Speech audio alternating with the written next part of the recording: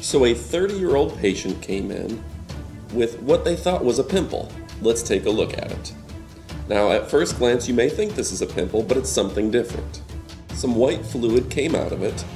Now, mind you, it's not a cold sore, and it's not herpes. Want to guess what it is? Well, medical officials identified this as a molluscum. It's a viral infection that causes pearl-like nodules or papules on the skin, and you can see one being removed here.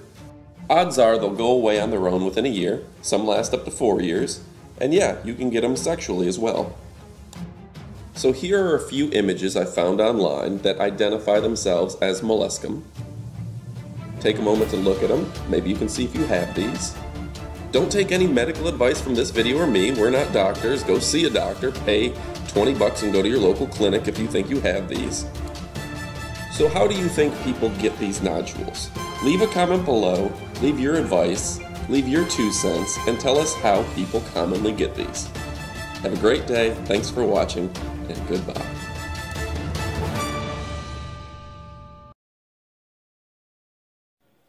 Okay, so do I look super rested? I look super rested. And that's because I tried Restmore, and you need to try Restmore. It's an all-natural sleep formula. It's not like Ambien or ZzzQuil, and it's not gonna knock you out. Restmore is a non-narcotic, and it helps you get to sleep with its unique brand of vitamins and herbs and minerals.